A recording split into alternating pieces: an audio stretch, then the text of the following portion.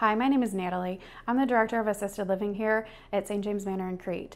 I work with the assisted living residents and our memory care residents and transitioning them from home to our facility. It's sometimes can be a difficult transition from home to here, but we really take great pride into making it a home here for our residents and their families.